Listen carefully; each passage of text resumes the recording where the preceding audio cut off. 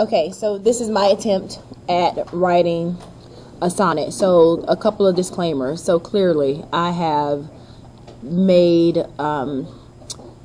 when I teach my college kids, I say to them, you know, writing is bloody, because with them I write in red pen. So you can see I bled all over this paper.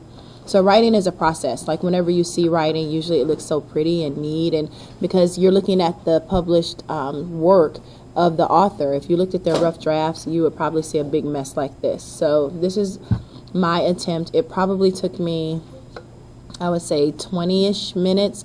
Probably, yeah, it did. It took about 20 minutes for me to get it together.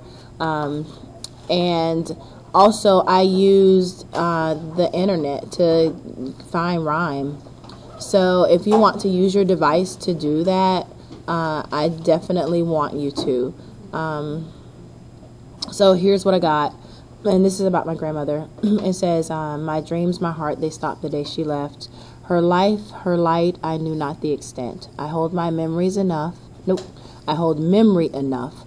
I'm now bereft. Henceforth, and then this is me talking to myself, right? So the last line answers, henceforth be no longer so discontent. Okay, so I think what I'm going to do, because how will you know to look at this before the other one?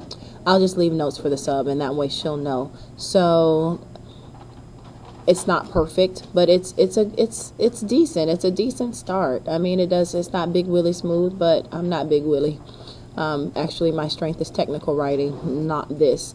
But I'm happy with what I have. I'm gonna work on it a little more, but I'm very interested in seeing what you all come up with. So I didn't say it before, but I want you to put this in your spiral so that you'll have it, okay?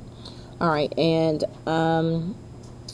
if there's time left in the block, I want you to go ahead and try and write that second quatrain, okay?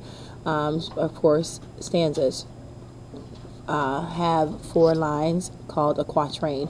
There are 3 quatrains and then a couplet, okay? Give it a shot.